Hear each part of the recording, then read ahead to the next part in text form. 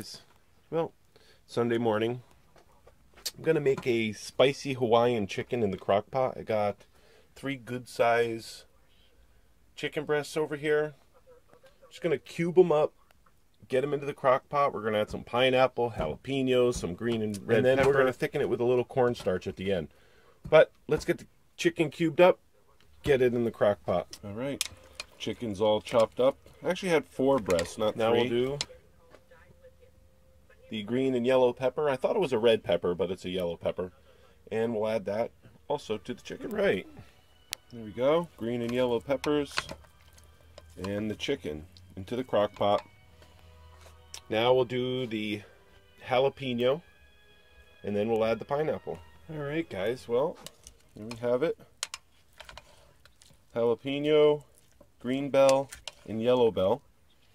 Now we'll add 2 cans of pineapple chunks. This will be the sweetness in the chunks of pineapple. And then we'll use the syrup to thicken the sauce so that when you have it over rice or whatever, you have a nice sauce with it too.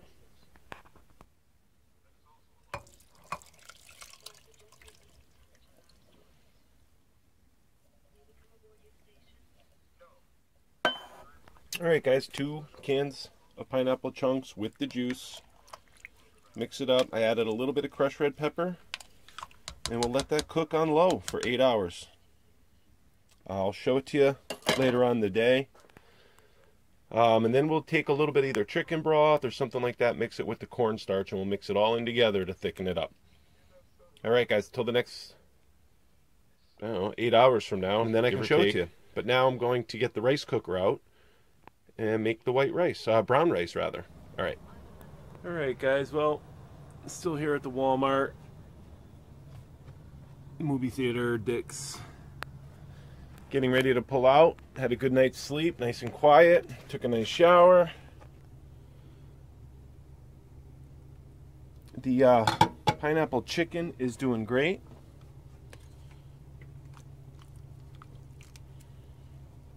This will be awesome over rice. What I'm going to do is just add some tender baby carrots to it as well. I figured why not? I have this bag here, crock pot there, and I think the carrots will go good with the pineapple. Plus the orange will add a little color to it. Voila! Look at that. Yeah, the carrots add a nice color. So that's it, guys. So now we're gonna strap it up like always and get on the road.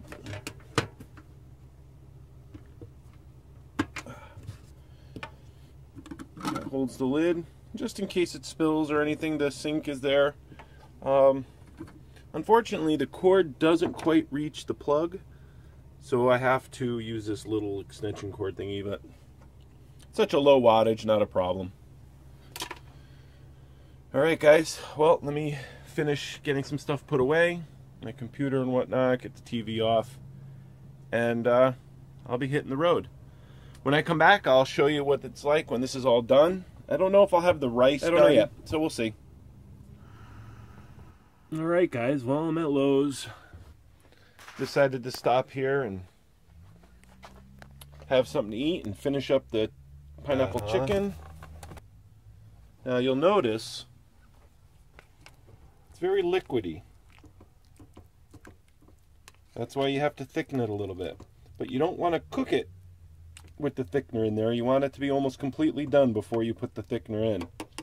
And what we're going to do is we're going to make a thickener with, let me turn this around, with a little bit of chicken broth, reduced sodium, and cornstarch. One thing about cornstarch, you want it to be cold. Okay, you want to start it off with a little bit of room temperature or cold water or chicken broth. Now I'm going to use chicken broth. I'm just going to mix it up in this little plastic cup. And what that's going to do is it's going to make a slurry. All right, guys, the cornstarch slurry is made. Nice, no lumps, no chunks. And then we can add that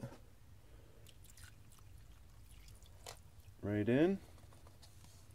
And that'll make like a chicken pineapple gravy kind of mixture. Just enough to thicken it.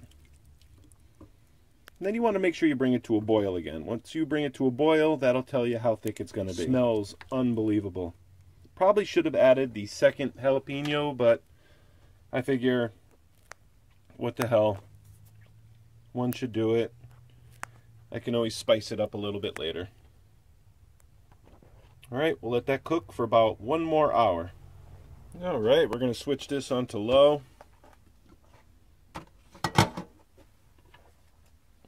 Look at that.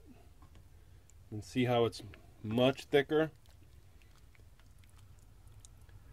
I'd say a little less than like a thick gravy, but a lot thicker than it was. Probably closer to a stew. That's it, guys. We'll let this cool, and I'll vacuum pack it in individual little packages for lunches, dinners, or whatever, and throw some in the freezer.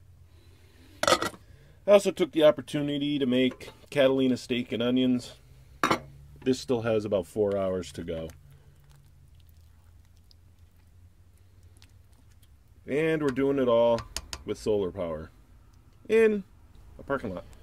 That is it. I didn't do any of the instructions on this one. It's the same as I did the Catalina the last time on my past video. Except I just added a whole, I think 3 whole onions to the mix as well to make it more of an onion, like a steak and onion Catalina. And this one here, you got this video. Alright guys, thanks for watching, and bon appetit!